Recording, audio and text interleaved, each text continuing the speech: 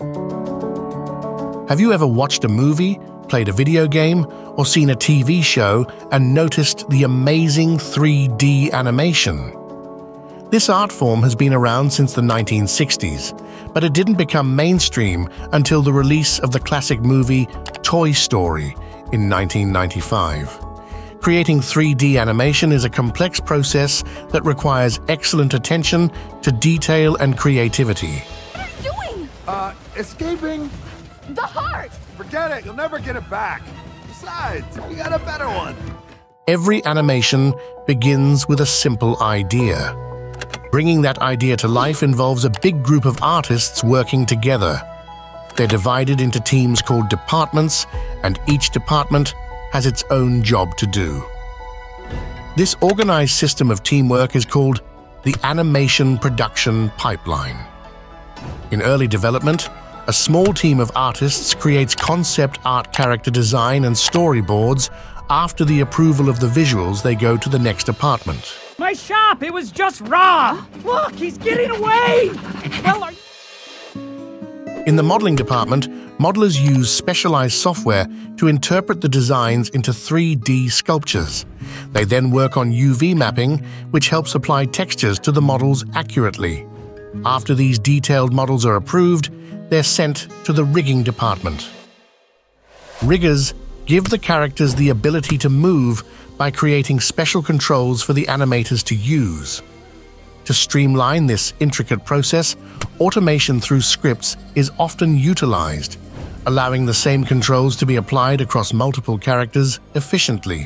While rigging is underway, the look department focuses on developing the appearance of elements such as skin, hair, and clothing within the scene. They enhance these objects by adding textures and determining how they react to light, ensuring they appear realistic and visually appealing in the final animation. Delivery! I gave you the special since you're the only Madrigal kid with no gift. Following the look department, the animation team takes over, breathing life into the characters and driving the narrative forward. After meticulous crafting, animations are encoded into a geometry format, preserving each pose for every frame of the animation.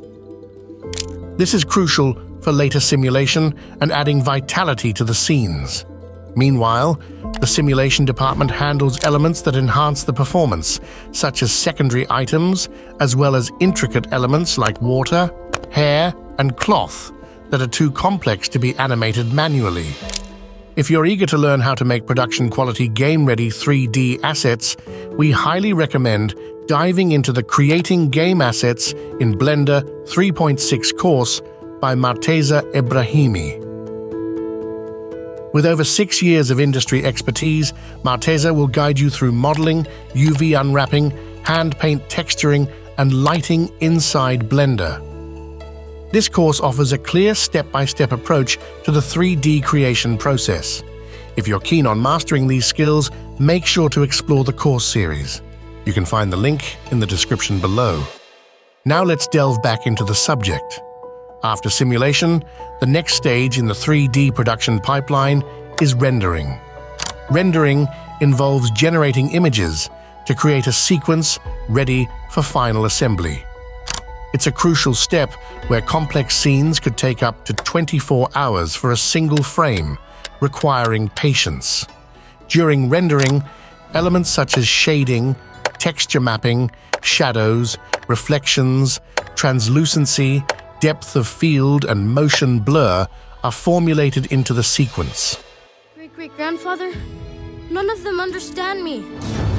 I'm supposed to play music. Finally, we reach compositing, where the finishing touches are applied.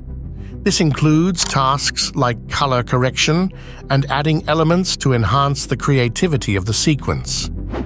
Compositing gives the final polish to the rendered frames, ensuring they meet the desired visual standards before being presented to the audience. The process of animation takes a lot. The pipeline may not always be linear, and sometimes departments have to send files back and forth, but these departments all work together to help foster an idea and make it into a reality. And that's what makes up the animation production pipeline. Sorry.